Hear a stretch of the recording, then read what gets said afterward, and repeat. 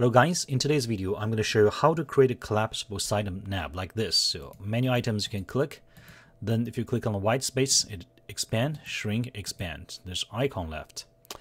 In the official documentation of Angular material side nav, you will see that you can actually build this kind of collapsible side nav very easily, because there's already a variable called opened, which you can just use two-weighted binding and link it to whatever control button or something. You click on the button, the whole side nav disappears. You click on it again, the side nav reappears, which is not what I'm going to show here. Here you can see there's still icons. The side nav is always shown. I think in the official documentation that side nav open close is redundant, because if you look at this web app, I didn't use any side nav. I just used this button to trigger the navigation button, menu button. This is much better than having a side nav bar showing up and disappearing. So it's just redundant. If you're going to do the kind of mechanism in the official documentation, you want to show and hide the whole side nav bar, you just skip side nav, use a button and menu directly. This is much cleaner instead of doing the side nav thing. Skip that API completely. Now, how do I implement this little guy where you can actually click on the button, it shows the material, and when you click on the white area it expands, and there's also mouse over tips. Yeah, so when you're collapsed, people can still mouse over and figure out, oh, what this is for. So this is very easy. I'm going to show you. First, this is the code.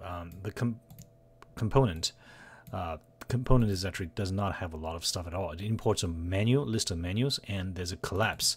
Basically says the state is not collapsed by default, but when you click on the button, when you invoke this toggle sidebar function, it changed to true, and the sidebar becomes collapsed. So here's the template. As you can see, just a few lines of code. I put the toggle sidebar on the whole side nav. So basically, this whole section, as long as you click on an area other than these icons, it will expand and collapse. So I use the whole side nav as control. But when you click on the button, I have this guy. You can see, let me show here. Click event stop propagation. So if I click on this button, it will not expand. It only shows the corresponding content. It will not expand or collapse because the event is not propagated to the parent component. Parent container element. Yeah. So you click on the button, it stops propagation. So you click on the button does not equal to the clicking on the sidebar. When you click on the area of the sidebar other than the button, it will toggle sidebar. Of course, you can just do it this way. Remove this toggle sidebar and place another button on top.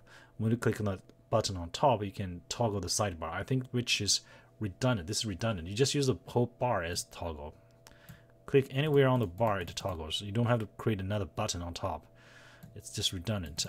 So here you can see we have the side nav container, full height, auto size equals true. So whenever the buttons are displayed, you just have a narrower sidebar. When there's text, you have a wider sidebar. Mat sidebar mode equals side. It is standard thing. Yeah, it's open by default. Whenever you click on some area other than those buttons, you click on the white space, it will toggle the sidebar between the icon and full sidebar. Yeah. And then you can see I use the loop to create all the items. When I click the icon or the text, there's stop propagation. When I click on the blank area on the sidebar, it toggles. And here you can see I use the span hidden equals collapse. These are the text. Whenever toggle, these texts are either hidden or showing. So that's how the toggle works.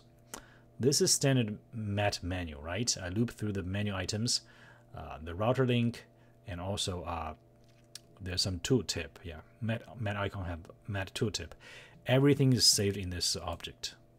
I create a class called menu list, and there's the name on the menu, the router, your route, the mouse over tips, and icon, material icon.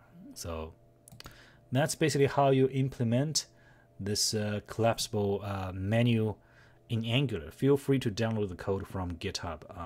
So this little guy. As I mentioned, you can of course put a button here or put a button on top to toggle, but I think it's redundant. I would rather just use the toggle with the whole bar. As long as there's some white space on the whole bar, and when you click on button, it's not propagated, but when you click on white space, it expands or shrink. Okay, thank you. That's my video.